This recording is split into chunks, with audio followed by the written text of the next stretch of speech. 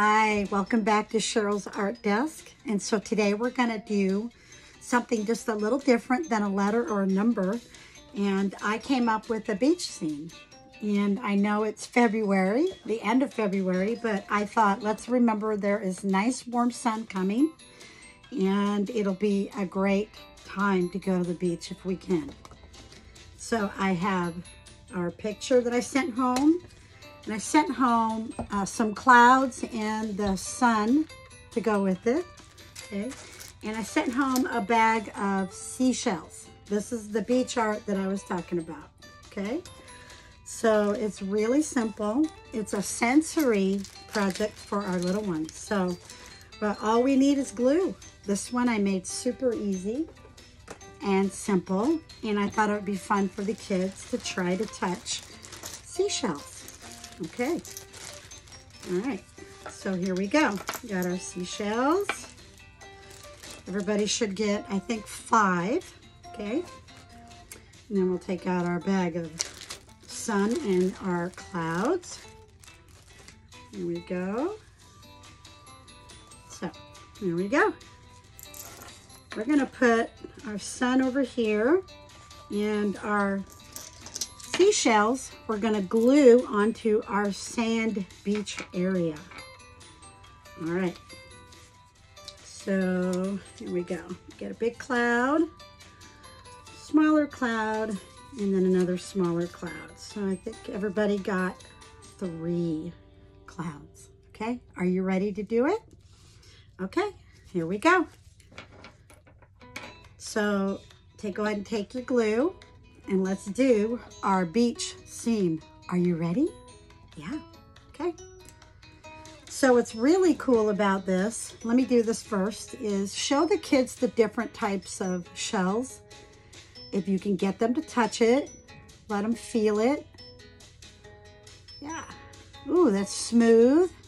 And then rough. This one has ridges. Do you see that? Ridges. And then it's smooth on the inside. And these have a type of bump. They're bumpy. Do you feel the bump? Yeah. Okay. So I'm going to put a little glue where I want the kids to put their seashells. You ready? Okay. Because they're heavier, you're going to probably use a lot more glue. So like a bigger... Okay. Oh, well, let's do one at a time. So let's take a shell, put on. One shell. Here's another shell, put on.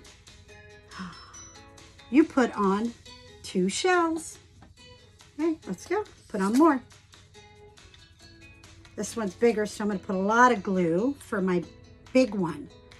So let them put it on however they decide. If they want to go upside down or up, have the hole up, that's fine. I'm going to put mine like that.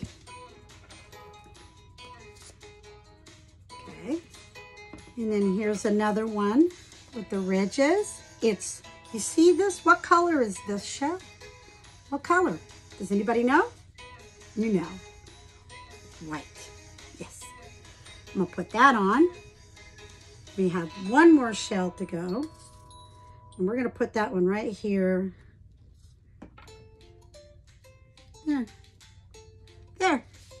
I have 1, 2, 3, 4, 5 shells. You see that? There's my beach scene next to my umbrella. Okay. Now I'm going to put on my clouds and my sun. I'm going to put my sun on first. Sun. You ready? Put a dot right there. I'm going to put my face right there. Okay, there we go. Now I'm going to put on my clouds. Now you could put glue on the picture or right on the cloud. Whatever works for you is cool. All right, here we go. One cloud. And here's number 2 cloud. 2. Now I'm going to put on one more cloud. Here we go.